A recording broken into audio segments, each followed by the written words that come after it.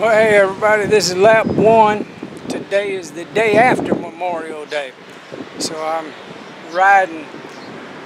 It's cool in the air and the wind is blowing like crazy right off the bat. So I'm going to do the best I can to do what I can do. But I wanted, speaking of what I can do and do the best I can, if I can get this damn camera still, I want to put a shout out to helping me find a personal trainer here in Springfield, Ozark, Branson area. I want the personal trainer to be able to take data from Strava and from my watch and my data collector that I've got, and be able to help me with all of my ranges.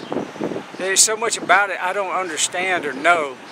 All I know is to train hard and try to go further every week, every month, leading up to when I peak.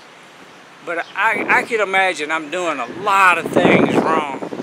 So if you know anybody or you are a personal trainer in this area, I'll make you a real good deal. I'll pay you, and I'll also advertise your brand, your branding, who you are. We'll make videos together. We'll talk about what we're doing to make videos about what we're doing. We'll show my results over the next few years.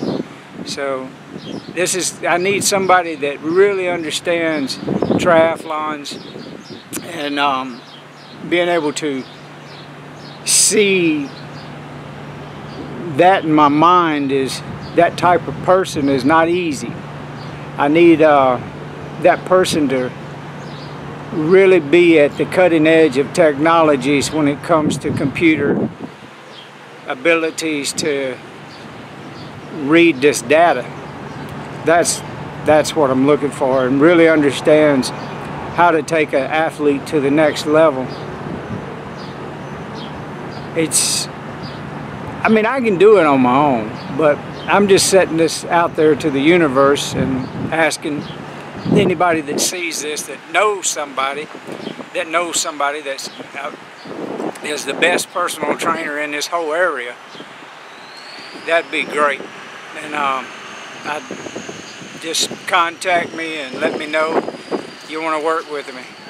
You got to be willing to let me advertise your brand and help take you to the next level, if you know what I'm talking about. All right. Well, I got to get on down that road. This is lap 1, and the wind is blowing. It always seems to be blowing on these days like this. But, all right. I'll talk to you in a little bit.